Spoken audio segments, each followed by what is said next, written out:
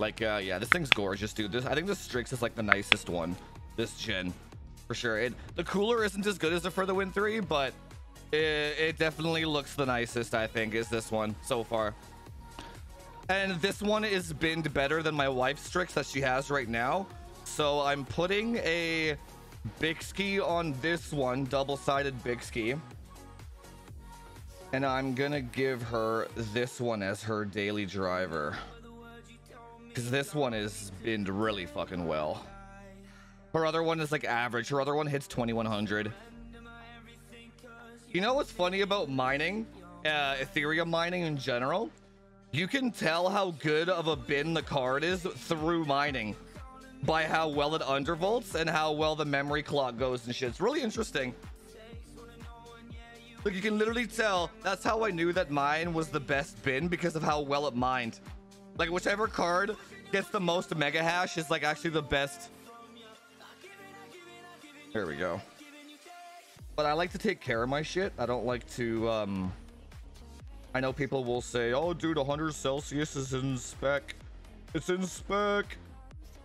Micron, did you guys see that Micron updated their website to make it 105 now? Because they're sick and tired of the inquiries about it. And I think GN did a video on it, pretty sure. How like it's fucking ridiculous to run memory chips at 105. And that's within spec. Don't ever do that. Don't do that. Don't listen to the fucking manufacturer. The manufacturer puts a spec that means it will last just long enough to go through the warranty period. That's what that means. So you can assume that if you're running it at 105 Celsius that long, it's gonna last you exactly 3 years, and then you're done skis. Never rush. Oh, Jesus Christ, dude. That was rough. That was rough. Maybe it was the putty. Okay, look at that. Look at that. This is actually fantastic here. Look at this. Look at this. So, look at the contact of the putty on all those RAM chips. Now, I'm assuming that's why it works so well. And it kind of goes in between all of the RAM chips. It just fills all the gaps. You know what I mean? Things that the thermal pad can't do, right? I'm assuming, right? But dude, when you use this putty under the thermal pad like this, it drops insane temperatures. So the after, like the after part, when I actually checked the junction temperatures after when the video was up, it's not really going to be valid because it's like air cooler versus water cooler, right? So that's not going to really be a good comparison, but I still have to do this on my wife's 3090 Strix that's actually in her rig, so that one will be a much better comparison with the putty, right? So don't really pay attention to, like, I can already tell you the junctions are going to be like 60 Celsius after I'm done this, right? So you can't really go by that. So, what do you think about the Corsair Hydro X water blocks? I never tried one, and they never made sense to me because they were way too expensive and they're not full cover water blocks, right? Like they have their VRMs and chokes cooled passively, right? The water block only goes over the memory and the core. So why would you pay? Because clearly Corsair makes margin on that shit. Why else would they do that, right? So why would you pay that much money for a Corsair product that's going to perform inferiorly, right? Inferiorly? Worsely? Perform worse. So, right? So why would, like, that's why I never actually ended up getting one ever. There's no point. Not when there's Bykski for cheaper with full cover blocks, right? I'm not saying it's a bad product. I honestly don't know because I haven't tried one, right? But I wouldn't bother trying one because I can already tell exactly what's going on there. Corsair is a company of margins, man. Everything you get is gonna be margin based. So there's always gonna be something better out there for less money. Because Corsair's always looking for that way to make that little bit extra couple pennies on every sale, right? Here we go. This is okay. Let's see, what size pads do we need here? So it looks like 0.5 millimeter on the chokes. Just like the other one. 0.5 millimeter on the chokes. It looks like use the blue ones on the fets. Blue ones on the caps. And it looks like the gap is actually quite large on the memory chips. It's almost 1.5. What does your Discord offer that makes it exclusive? Not having idiots in it. That's it. That's literally it.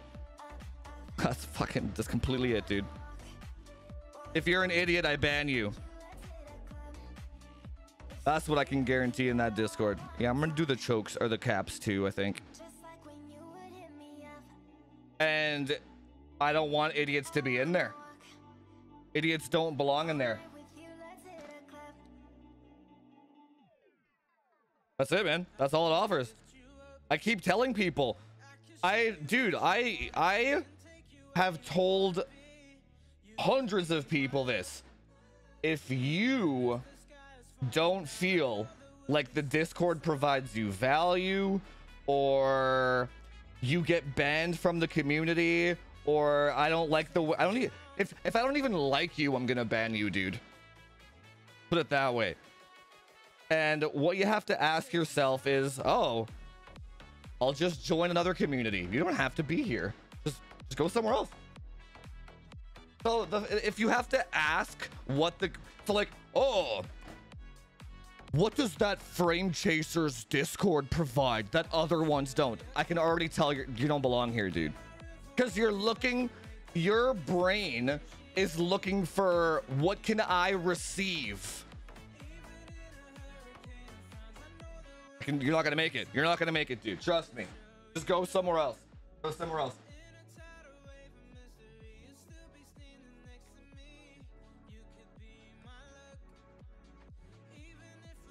The people that are in there don't have to ask that question. They're there because they want to be there. They're there because they want to support what I'm doing. They're there because they want to play some games with other cool people. They're there so they can get information directly from me without having to go on YouTube and Reddit and stuff and find good answers. They're there because it's a chill place to fucking hang out, right? What does your Discord provide that other Discords do not provide? Nothing. Absolutely nothing, my man. Don't join. It's not for you. Not for you, my friend. It's for everybody else that's not you. Here we go. That looks good. That looks good. Oh shit, Zegemurf! Zegemurf! You think Zegemurf is asking what's fucking value he gets in the Discord, dude? Hey, Zegemurf! What can I... No, how am I gonna word this? Hey, Jufus. What do I get if I join your Discord? What do I get? What do you provide me? Why is it exclusive? Nothing. Nothing. Absolutely nothing. Let me catch up here.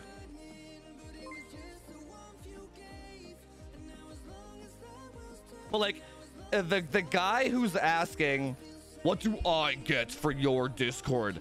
I can already tell I don't like that guy.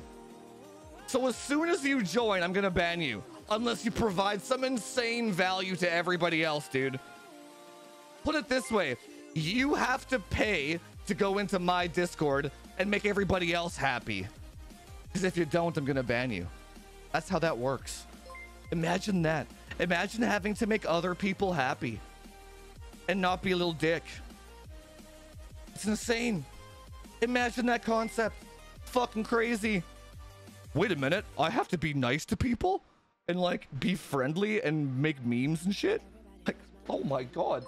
I can't just take value. This new day and age that we live in, man, is very strange. I feel like my parents raised me right, or they raised me horribly wrong. I don't fucking know. Zeej Murph with 20 subs, my man. Zeej Murph. I know you weren't trying to be an ass, man. I know. Trust me. It's just like, that's the kind of shit I have to deal with every day, though. That's why I'm like that. I know you aren't trying to be an ass. I'll literally get emails from people or like Twitter DMs being like, hey man, can I DM you for some questions? I want to know if I can have a consult or not. It's like, just pay for the consult and answer your questions. No. I want to make sure that I have all my questions answered before I order a consult. The fuck? Hey man, I want you to answer all my questions before I join the Discord. What? Just get the fuck out of here. Just leave. Just leave. It's weird people. But to answer your question, though, the Discord provides nothing, man. Nothing that you can't get anywhere else. It's just there's no idiots in there. And it's a community of people whose only interest is to get more FPS. Not which brand is better. Not, hey guys, I bought this Asus monitor, so you guys should all buy this Asus monitor because I bought this Asus monitor. And if you buy a gigabyte monitor, you're a piece of shit. Like, there's none of that shit. Which is fucking rare on the internet. Okay, so pretty much what I do is I spread it thinly with my fingers first. All right, just go all over that fucking shit. It's kind of hard to work with a little bit. Kind of wants to stick to your finger. All right, and then I use a spatula after to even it out and flatten it out. This is just what I've been doing. I don't know. This works really good. This works really well. There we go.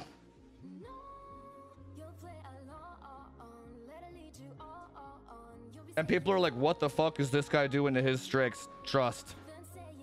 I don't do anything unless it works. Trust. Trust.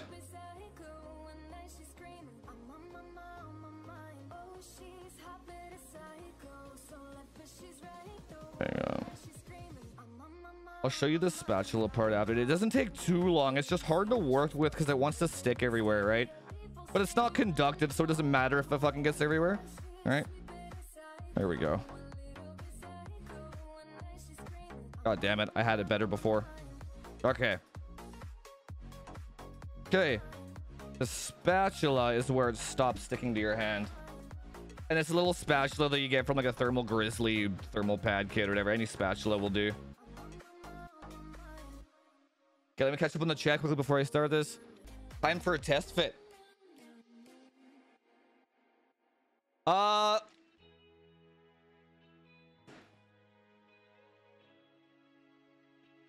Yeah, that's what I'm thinking, Sask.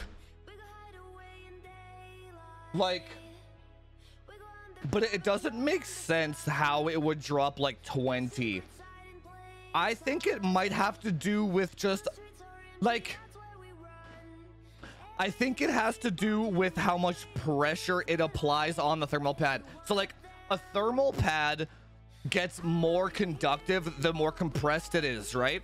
But these thermal pads are so stiff that you can't actually go to the next 0.5 millimeter up. So like if I used 1.5 millimeter here, it would be too thick. If I use 1 millimeter, it's dead on. But maybe just having a little bit of putty on there just compresses it just a bit more to make it that much more thermally conductive, right? I think. Honestly, I don't know. I just know it works. So when it comes to this kind of stuff, I'm not really too interested on why it works. It works. Shit works. I'm happy with that, man. More FPS. Get back to teabagging shitties, you know what I mean? I got games to play.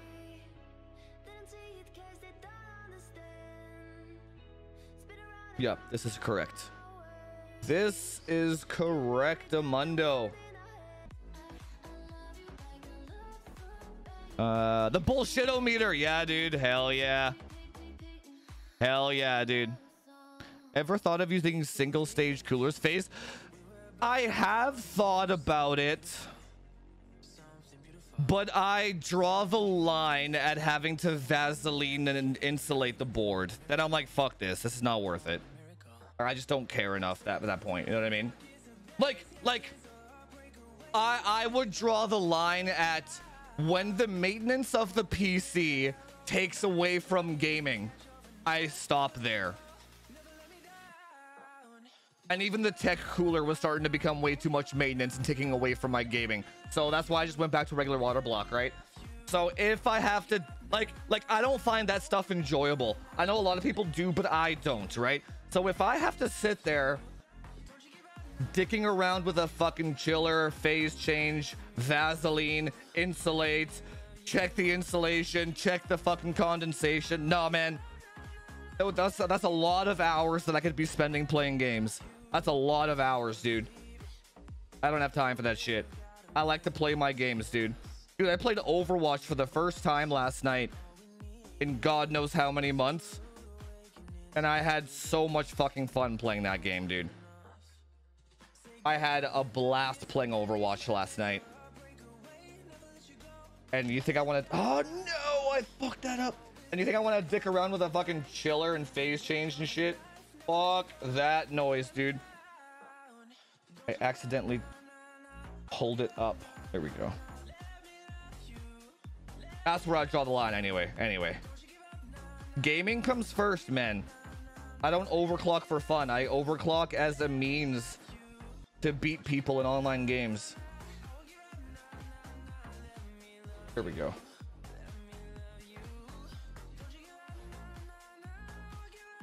That'll do, don't care. That'll do.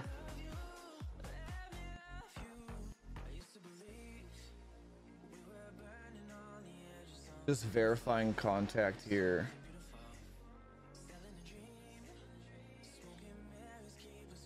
Yeah, okay, we're good here. Now. Yeah, that's it. It's 1 mil. Yeah. So it's 1 millimeter. Yeah. Like the standoffs are barely not touching with 1 mil. So when I clamp it down, it'll clamp them. So it is 1 millimeter on both sides. Well, it's not a bad thing. Yeah, let's just make sure we clamp this. One and done. One final clamp.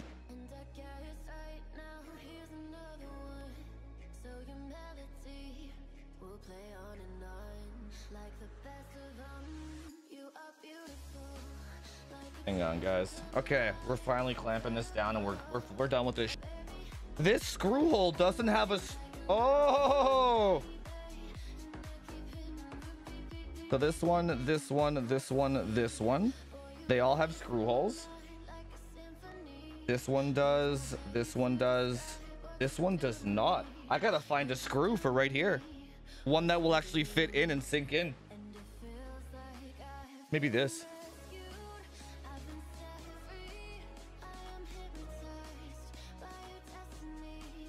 It seems too big. Oh no, there we go. Yeah, all right. Well, there we go. Done. Oh, okay. Well, that one's done. Yeah, this one didn't have a screw hole. Okay.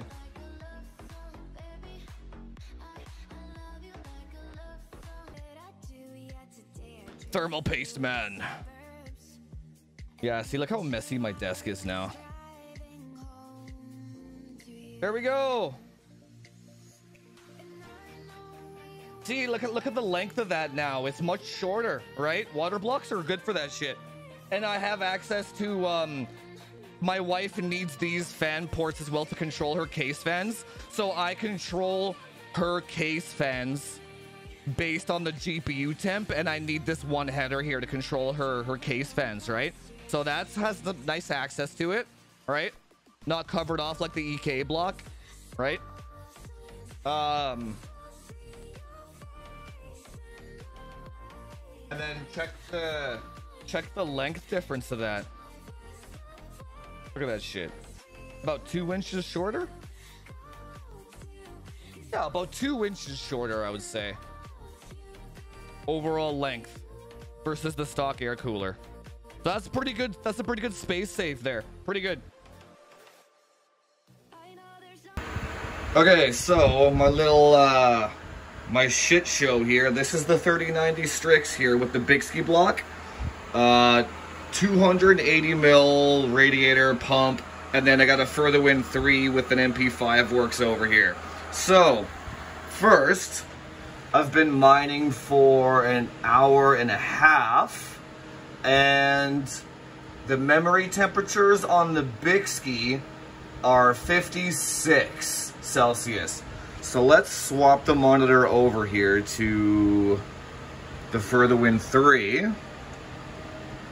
And it's been an hour and a half, and the memory temperature is 62. So, I mean, they're on the same loop, but the Bykski seems like it performs 6 degrees Celsius better than the MP5 works. But they're both pretty much at 60 or under. So, moral of the story here, it's the putty that's doing all the work here. It's the putty. It's not the style of backplate that you're using. It's all that putty, baby. It's the putty. Anyway, guys, if you like the content, hit that thumbs up button, hit that subscribe button, and I'll see you in the next one. Talk to you later.